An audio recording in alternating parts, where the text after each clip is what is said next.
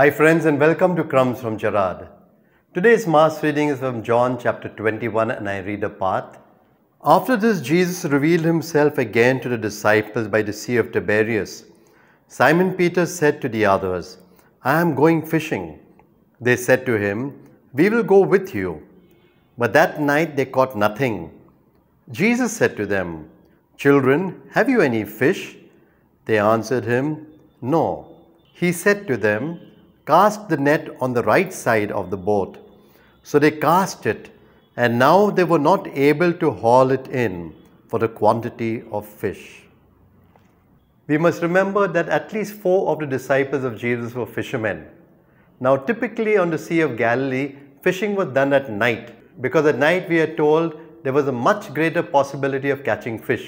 And of course then you could sell it early in the morning. Now there were 3 kinds of fishing. One was a drag net. You put the net from your boat down and it dragged along, and then you caught the fish at the end.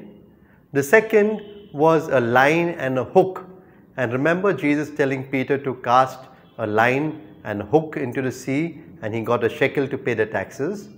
And the third was this kind of fishing, where they cast the net into the sea. It was a kind of roundish net that they cast into the sea and then caught fish. And here is the kind of fishing that they're doing. But now a little background. Remember, the disciples are in a hopeless situation. In a sense, their hope was placed in Jesus. 3 years of their life they gave following Jesus. They gave up everything, knowing and believing that Jesus would bring about the kingdom of God. And then what happened? He died. And with his death, all their hopes crashed. Absolutely over. They were in despair. So much despair, now they go back home, it seems like. And when they go back, Peter says, "Let's go fishing."